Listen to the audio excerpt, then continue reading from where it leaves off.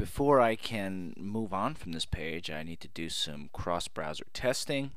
I'm going to upload it to the web page because it's no good if it's fully functional on my own computer, not online, and validate against the W3C online validator to make sure that my code's all good.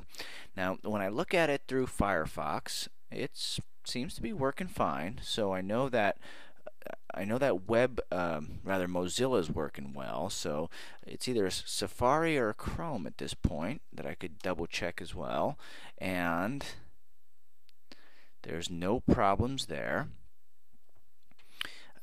When I bring it up in Internet Explorer, I see that there's actually some borders around the images, but those could be taken out if you want them out pretty easily. Okay, those are good. Actually, if you want to take out those images, the borders around those images, you could just, with some CSS, go main content img to target the images, and then we'll do border 0, and that should make them look consistent in Internet Explorer. Okay, there you go. You see how it took out the borders. Although, you know, I'm wondering whether or not it'd actually be pretty cool to add some borders to it. Let me see. Actually, I think that would be kind of cool. Let's see. I'll add a solid line. And maybe I'll just keep it thin and make it nice and black. Let's see what that looks like. Oops. I don't know. Let's see. I don't know. I kind of like it. I kind of don't. I wonder if I could use border radius on there. Border radius is a CSS3 tag that, you know, it doesn't always work on stuff.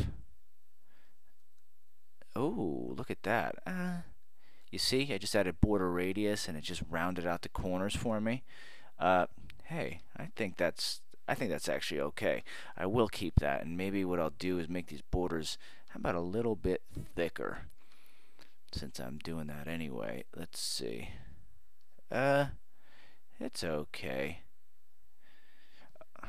Yeah, that's cool. That's, you know what, that's totally cool. Let's see if I refresh this. See, the border radius doesn't really work in Internet Explorer, and it kind of got my layout a bit screwy over here.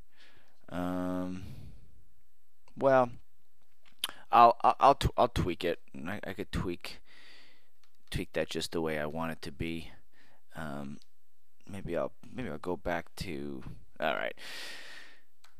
You know, I could sit here and I could sit here and tweak this border till tomorrow. I just don't want to find myself doing that often. You know, you kind of sit there and once you do the heavy lifting, you find yourself wasting a lot of time just messing around with this. Okay, I'm gonna leave it. I'll worry about the layout issues in Internet Explorer a little bit later.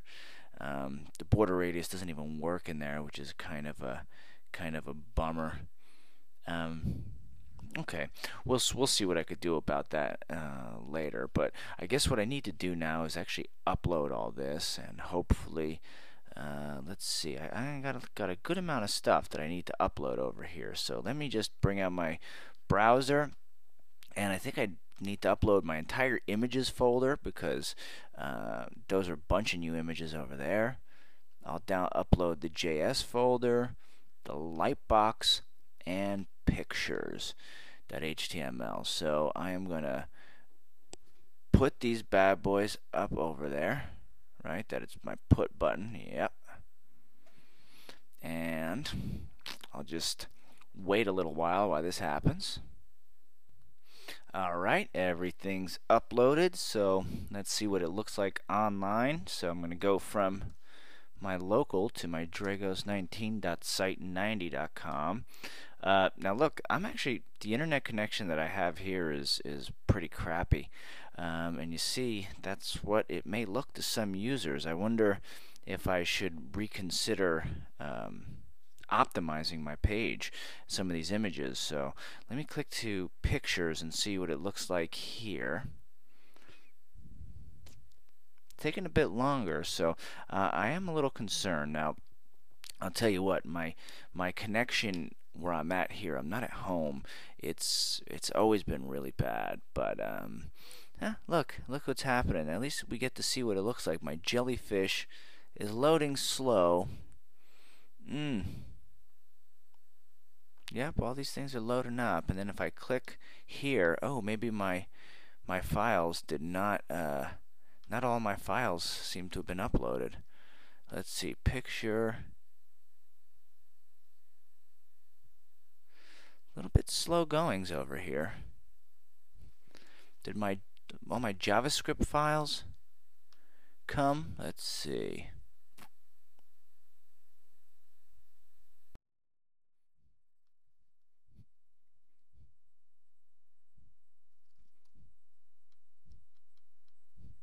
Alright, let's see what we have. And if I click here, there we go.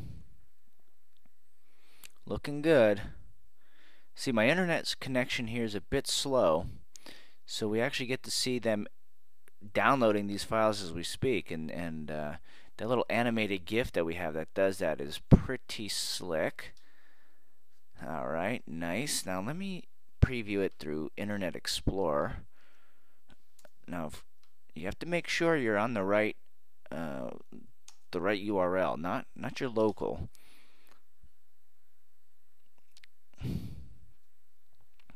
The place I'm at now that I work often, our internet could be incredibly slow, which is, you know, for the most part highly annoying, but at least it gives you an idea of what some visitors how they may see your site at slower speeds. So I know not everybody has like blazing fast internet like I do at my house, but that's why, you know, sometimes you don't realize when you're behind a really good internet connection how image optimization could play a big part in what you're doing. So glad to see that this thing kind of corrected itself in Internet Explorer. My layout, I didn't do anything to attempt to fix that. I thought when I messed with the borders it screwed it up, but anyway, I'm pretty satisfied. I see it's all functioning well. So let me first validate my CSS. Hopefully all is good. Ooh, all is not good. It says the border radius property doesn't exist in CSS level 2.1. And you know what? That's correct. It doesn't exist in CSS 2 because border radius is a CSS 3 attribute. This would be considered a false positive because it's fine and it works, but the online validator thinks it's an error. So no worries. This is this error, or quote-unquote error, is not really one, so I could look past that. And if I look on line 75, it tells me that my pseudo class nth child is also not a real or what is it called, an official CSS2 class, or it's an unknown pseudo element. It's unknown because it's CSS3.